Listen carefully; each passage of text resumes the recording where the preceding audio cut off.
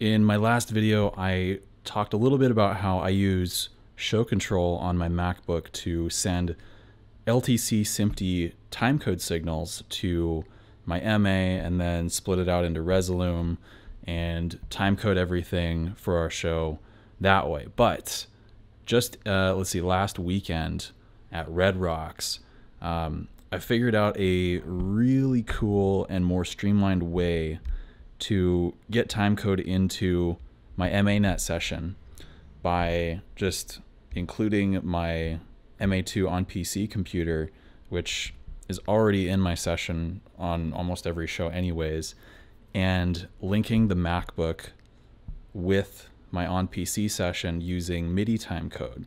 So everything is the same connection from the CDJs over to the ShowKontrol computer, right? There's just a NIC here, network interface card, that is connected to the network switch that is connected to the CDJs. And over that same switch, I am sending MIDI timecode via network MIDI. So that's a built-in thing in Apple's OS X software. In Mac OS, you have this built-in MIDI network setup page. And I'll show a screenshot of this if this isn't too clear or isn't clear enough. It's accessed. I'll show you how you get there first. If you go to Launchpad and then in your other page, there is this audio MIDI setup icon. Once you get in here, you should have an IP MIDI and go to Configure Devices, open MIDI network setup. And this allows you to send and receive MIDI information over your network. So once you have your IPs configured so that you have your onPC system in session with your MA, you can also set a secondary IP, and I'll show you how you do that here. If you just right click, open your adapter settings, and we're connected to, let's see if I can show you this, my gigabit network card properties. Go to IPv4 settings, and under advanced you can set, instead of letting DHCP choose which IP, I just set an MA2 IP and a Pro DJ Link IP. And I found that by going into network settings, going to Pro DJ Link, link devices, or excuse me, interface, and then just seeing what IP ShowKontrol was auto-assigned. And so I then made sure that my MIDI out was set to the MIDI host and outputting over network MIDI. So you can see SK MIDI. Make sure that is the same as the local name in your MIDI network setup.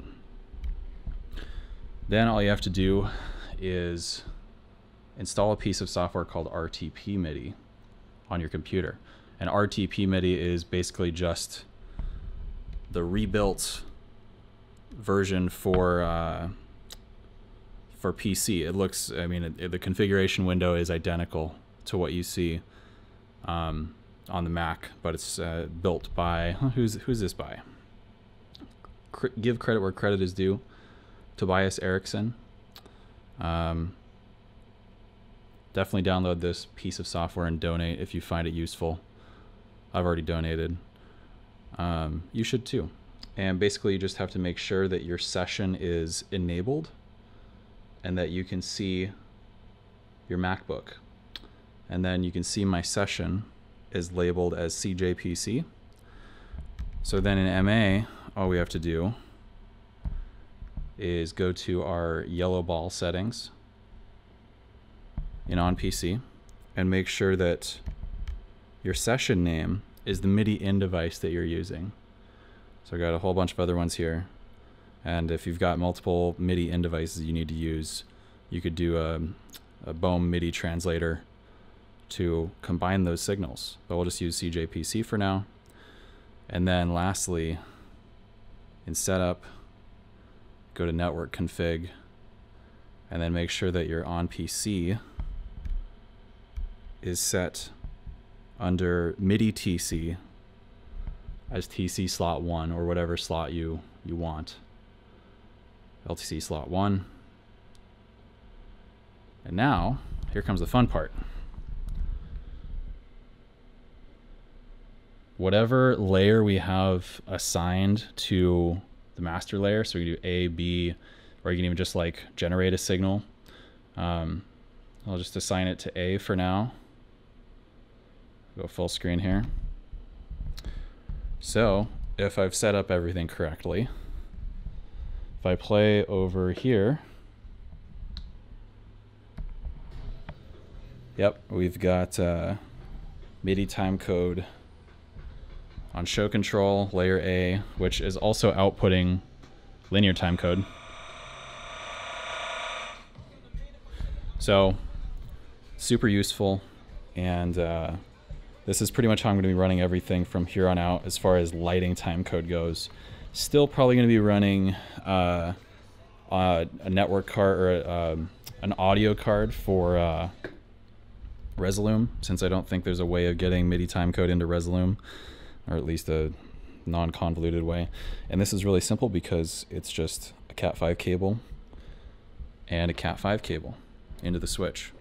And then as long as your IPs are configured, yeah, you have free reign to timecode to your heart's content without any weird audio interface problems, or yeah, it just makes life a whole lot easier when you've got multiple stations.